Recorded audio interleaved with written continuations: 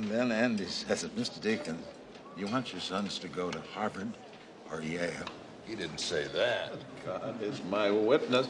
And Deacon just blinked for a second. And then he laughed himself silly. And afterwards, he actually shook Andy's hand. My ass. Shook his hand. Yeah, I near soiled myself. All Andy needed was a suit and a tie and a little jiggly hula gal on his desk. He would have been Mr. Dufresne, if you please. Making a few friends, huh, Andy? I wouldn't say friends. I'm a convicted murderer who provides sound financial planning. It's a wonderful pet to have. Got you out of the laundry, though, didn't it? Well, it might do more than that. How about expanding the library, get some new books in there? Gonna ask for something. Ask for a pool table.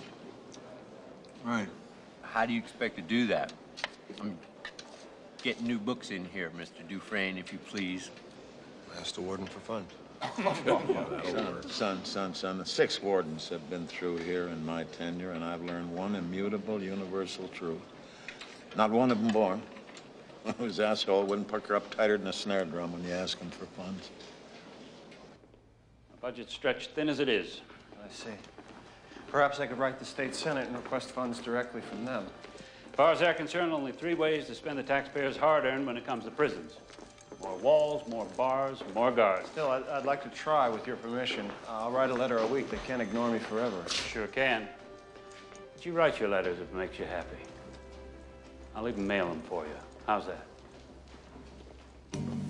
So Andy started writing a letter a week, just like he said.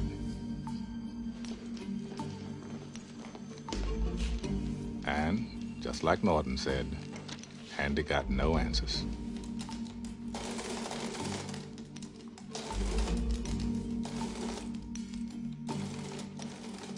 The following April, Andy did tax returns for half the guards at Shawshank.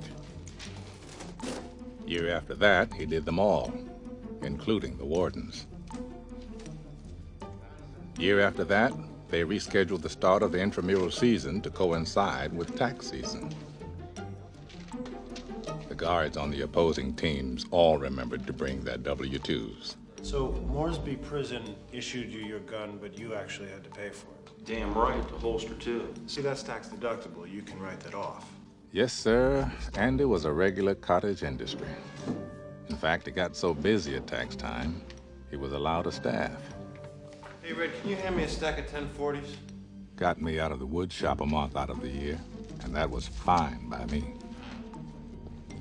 And still, he kept sending those letters.